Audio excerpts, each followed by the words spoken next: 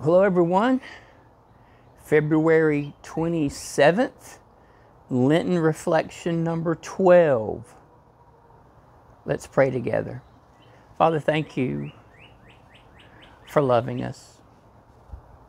Thank you for providing for us. Thank you for protecting us. Thank you for your grace, your mercy. Thank you for your healing. Thank you for abiding with us. Thank you for hearing our prayers. Thank you for your word. Thank you for just being you, God of all, sovereign. We worship, we exalt you, we magnify you. Thank you for meeting us around your word, through your word, in your word. In Jesus' name we pray. Amen. Our Lenten reflection for today, our scripture for today, Matthew 23, 1 through 12. Matthew 23, 1 through 12. Then Jesus said to the crowds and to his disciples, "The teachers of the law and the Pharisees sit in Moses' seat. So you must be careful to do everything they tell you. But do not do what they do, for they do not practice what they preach. They tie up heavy, cumbersome loads and put them on other people's shoulders, but they themselves are not willing to lift a finger to move them. Everything they do is done for people to see. They make their phylacteries wide and the tassels on their garments long. They love the place of honor at banquets and the most important seats in the synagogues. They love to be greeted with respect in the marketplaces and to be called rabbi by others. But you are not to be called rabbi, for you have one teacher, and you are all brothers. And do not call anyone on earth Father, for you have one Father, and he is in heaven. Nor are you to be called instructors, for you have one instructor, the Messiah. The greatest among you will be your servant, for those who exalt themselves will be humbled, and those who humble themselves will be exalted." Matthew 23, 1 through 12.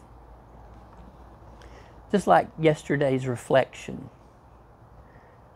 there we have it. It's very simple, it's very plain to understand. As plain as day, Jesus said to his disciples then, he continues to say to us through the powerful presence of his Spirit, the Spirit of God within us. The religious elite of the day, they do not practice what they preach. Do not be like them. They put high, unbiblical, unscriptural, religious expectations on those who sit under their teaching, yet they do not live up to those expectations themselves. Do not be like them.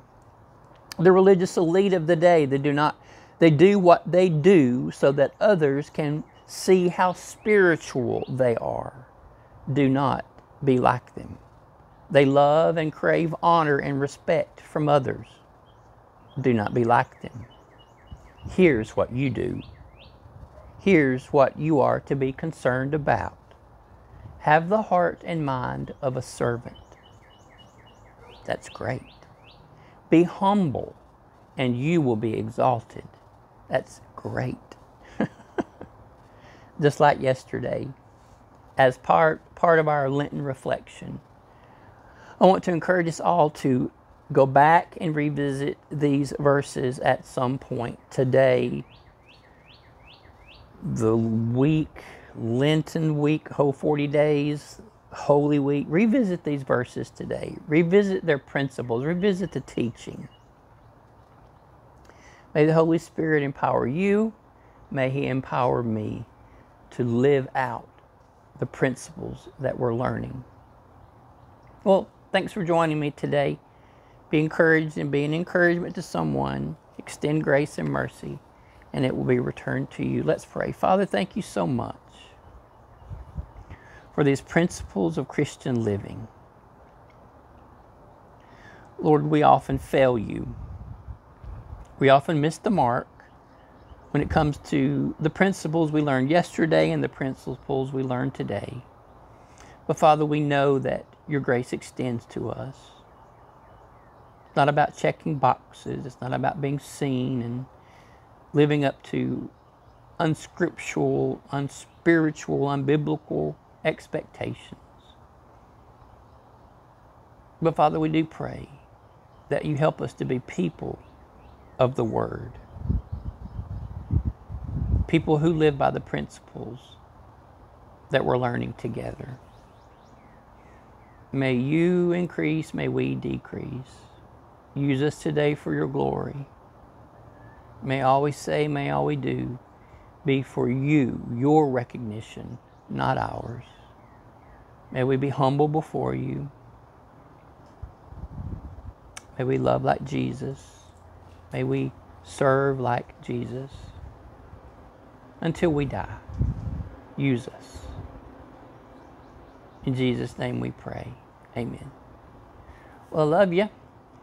Y'all have a great rest of your Tuesday. And I look forward to seeing some of you for Bible study on Wednesday night. If you haven't joined us yet, please think about it. Pick up a book at the church and join us as we look at and experience the survival kit to see if it's something that we feel led of the Lord to do through our church. Well, I love you again. Have a great day.